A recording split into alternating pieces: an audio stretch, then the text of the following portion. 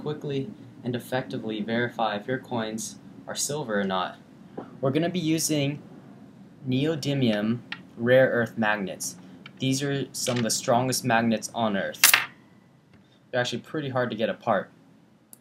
But the way they work is that with silver, they don't actually stick to it because silver and gold and other precious metals are non-magnetic, right? But it'll actually stick to things like steel, as we'll see.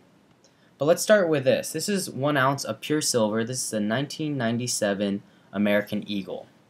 We're going to hold it at about a 45-degree angle, take one of these little rare earth magnets, and glide it across.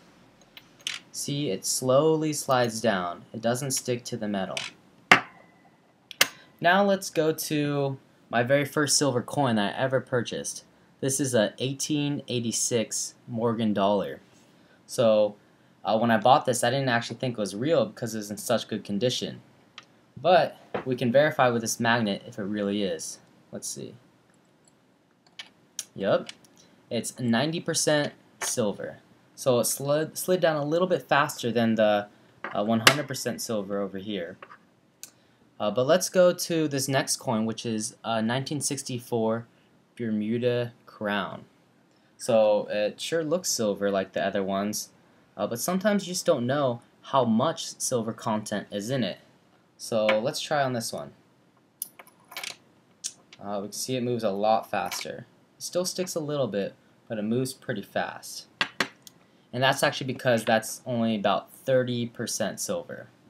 A little more than that, but it's definitely not 90 or close to 100 right there. This also works on smaller coins. This is a Standing Liberty quarter, and it's 90% silver as well. You can see it sticks pretty nicely to it. Now let's say you have coins you don't really know too much about. This is a 1979 peso from Mexico. And you know, Mexico has a lot of old silver coins, but they're usually not 100% silver or even 90%. Let's see if this has any silver in it. Ooh, no silver. See, it just slides right off. No resistance. So this peso is no good. Let's go on to this 50 lira from Italy, 1978.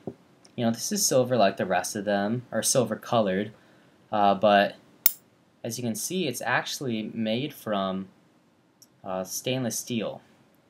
So that's why this magnet sticks so well to it. By the way, this peso is made of copper and nickel. Now, just to drive the point home, this is a silver-looking wheat cent from 1943. It's actually made of all steel as well. And you can see if we put the magnet up to it, ooh, it sticks to both of them. So I hope you guys enjoyed. This is a great way to see if you have real silver or not, and hopefully never get faked out again. Enjoy.